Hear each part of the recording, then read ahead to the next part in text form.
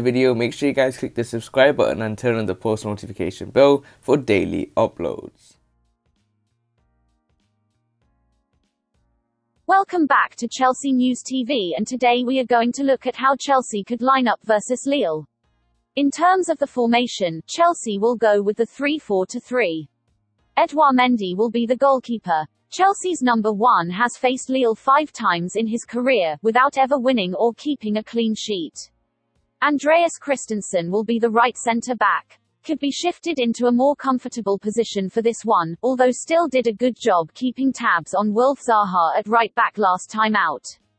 Thiago Silva will be the main centre-back. During his time with PSG, Silva won 75% of his fixtures against Lille, losing just one of their 12 meetings. The omens aren't all bad, Blues fans. Antonio Rudiger will be the left centre-back. A consistent performer, Rudiger will surely start for a 5th consecutive game as Lille come to town. Cesar Azpilicueta will be the right wing-back. Represents a minor doubt for Tuesday's clash, but, if fit, Tuchel should entrust the Spaniard with the wing-back role once more. Jorginho will be the left midfielder. Was the better of a very underwhelming midfield duo at Crystal Palace last time out, and should continue at the heart of the side. Mateo Kovacic will be the right midfielder. N'Golo Kante was uncharacteristically poor in that game, maybe opening the door to Kovacic for his 3rd Champions League appearance of the campaign.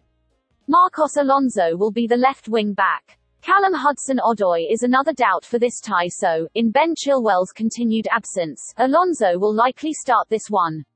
Hakim Ziyech will be the right winger. Has largely been in sumptuous form of late, notching 3 goals in his previous 5 starts.